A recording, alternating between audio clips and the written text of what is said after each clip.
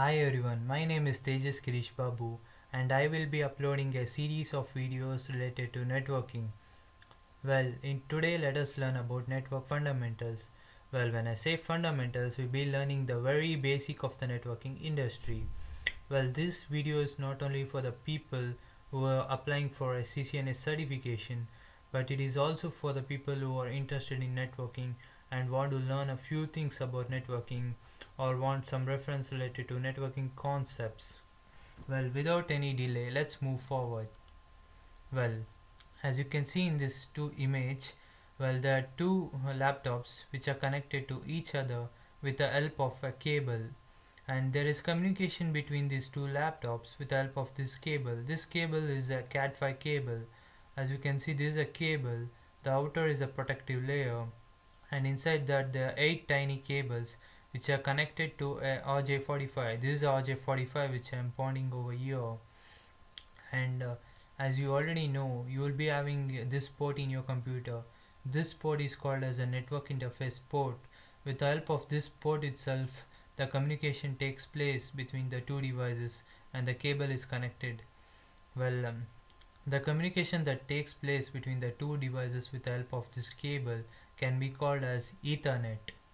Now let's move forward. Now let's learn about network topologies. First is star topology. In star topology, number of devices are connected to a central switch or a node.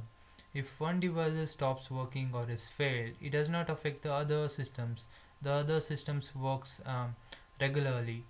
But the main disadvantages of this is a hub or a switch fails means the entire network collapses and all the devices will stop working. Coming to bus topology, the bus topology, all the systems are connected to a central cable which can be called as the backbone of the network. Well, advantages of this is cost is very low and less usage of cable, and adding new devices is very easy and it will not interrupt the other devices. But disadvantages of this is performance becomes lower when more devices are added, and as similar to star topology, if the central cable stops working means the entire network is collapsed and all the devices will stop responding or it's failed.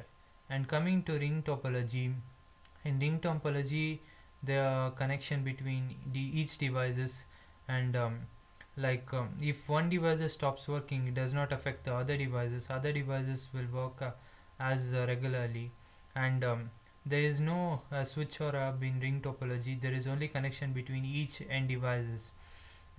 well when My suggestion is that compared to other topologies, ring topology is the best topology, and currently they are using more of ring topology in today's technology.